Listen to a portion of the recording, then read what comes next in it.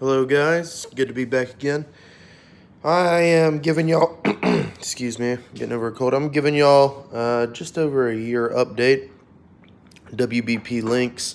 Last time I checked in, I believe was September.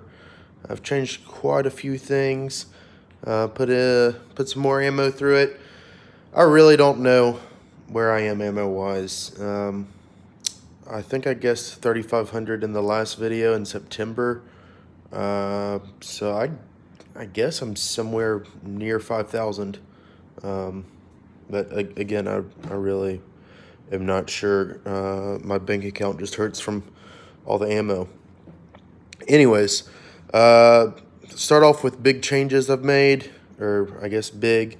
Probably the biggest has been, got a Trijicon MRO. Got the green dot variant, and I am extremely happy with it. I keep it on the 3 setting just for battery saving, which I think you can see it through there. It's sort of dim during the daylight, but you can definitely pick it up. At nighttime indoors, it's absolutely perfect, and that's what gives you the near 50,000 hour battery life. I think it's a little bit less with the green dot variant. But then you put it on 4 in the field, and then if you're just in the absolute Sahara, you can go up to 5, and I can't imagine a scenario where you use 6, but you can you can use 6 too. I want to thank a viewer from the last video for recommending this Magpul grip. I was complaining about how the brace got loose after using it some, and you weren't kidding. The Magpul brace, or the Magpul grip, for whatever reason, keeps it tight, and I appreciate that tip. Thank you very much. Yes, I said in the last video I wanted to change out the brace. I'll get to why I'm not here in a minute if I remember. I don't use a script or anything. Okay, actually this is probably the biggest glaring change. I did change out the handguard, and no, I didn't do SLR Rifle Works. I am a poor, and the TDI was recommended to me by a guy named Bandito Bill. If you don't follow him on Instagram, I highly recommend it. He's got some awesome AK setups. But he is telling me he trusted to run IR on, and if he thought it was that tight, well then I should try it. And I don't plan on running IR on this part, or probably this rifle, unless I were to weld on a top rail. But anyways, for just a hand stop, I figured it'd be perfect, and it was. It is absolutely ridiculously tight. I mean, I'm not gonna be able to show it to you on camera, but it doesn't move, period. No fitting, no nothing, it just doesn't move. And I'm sure TDI wants to say positive things. They told me, they just reached out to me on Instagram. By the way, if you want more up-to-date updates on this gun, my other guns, whatever, it's the Armed Hippie. That's, I don't think there's any underscores, there might be, but just the Armed Hippie, and then GWB will be under name in the bio, whatever it is. Anyways, so they said if your AK is to perfect spec, it should be a tight fit right out of the box. They said that they spec theirs to a Russian 74M, so if it's to that spec, then it should work. Again, I don't know. That's just what they told me. Next big change, Surefire.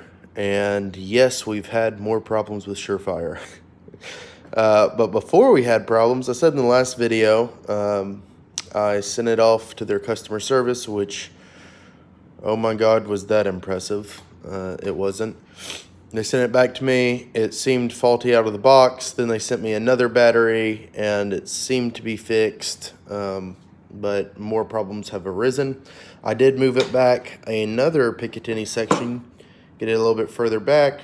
I mean, come on, guys. I'm not going any further back than that. I actually don't even think that I can. But yeah, it ran all right for a while. I went ahead and got the tape switch for it, which has been very nice. Don't have to reach up with the thumb and hit that button anymore. Just come over with my finger, which is already sort of rested there, coming off of the CAG grip, and hit it. It's very, very useful, and I'm happy with it. But the light broke again. So let's see. You can see with it.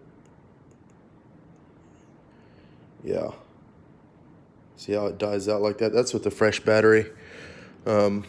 So that's awesome. We'll send my $230 light off again. And let's talk about how Surefire customer service went this time. I called them, and it sounds like they usually want you to pay for shipping, and I just wasn't going to do that. I said, so are you at least going to pay for shipping?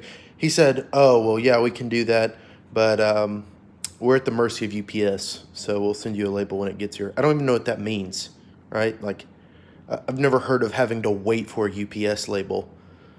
He told me should be here by Monday. This was last week. It's now Tuesday, and no label yet, but whatever. We'll see. I'm sure there's things going on I don't know about, so I'm not going to bitch too much about that. Outside of that, I have pretty much taken a hiatus from shooting this thing, and it's not because I don't love it. I do. It's because I sort of went to the dark side. I ended up getting a BCM MCMR upper, and I don't know ARs as well as I should. So I decided to take a break and get as proficient on the AR platform as I can. And in the meantime, I will be saving all of my money to get a can. And the thing that really helped me make that decision was I always noticed when I got done shooting, I had like this tenseness in my head, right? But I never really thought that much about it, and you'll probably think I'm being a bitch, but it is what it is. My buddy was shooting it, and I was standing behind him, right? And I was uncomfortable standing behind him from the blast off of this.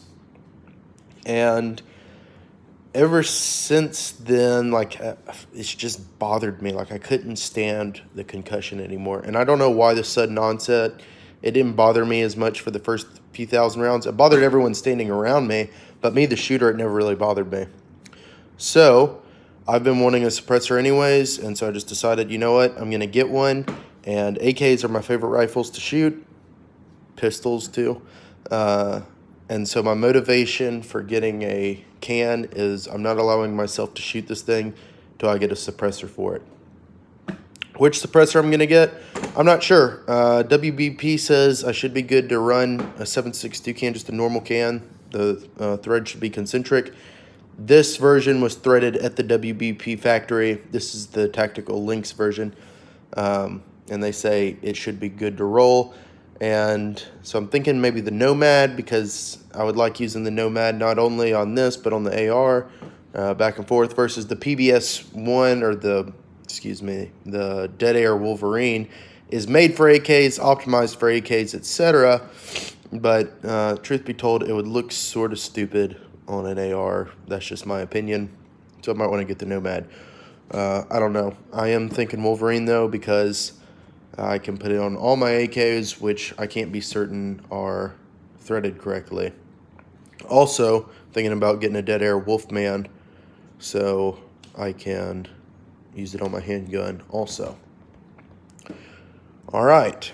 Well, I think that's all I really had to nail on. If you're wondering where the sling is, I took it off, put it on my AR. I can't sing enough praises about this handguard. Highly recommend. I can shoot a pretty heavy schedule. I don't do mag dumps. That's just not something I do. But I can run some drills that go through a couple of mags, and this is very, very, very tolerable. I've been extremely happy with it. I've been extremely happy with the optic. WBP, you knocked this absolutely out of the park, and I can't wait to continue to use it for a very long time.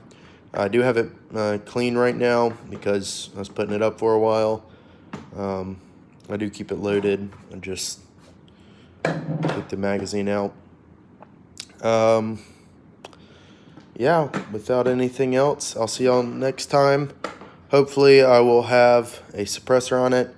Again, if you want more up-to-date on what's going on in my gun world, I did start an Instagram gun page as The Armed Hippie, and hopefully I'll see y'all over there.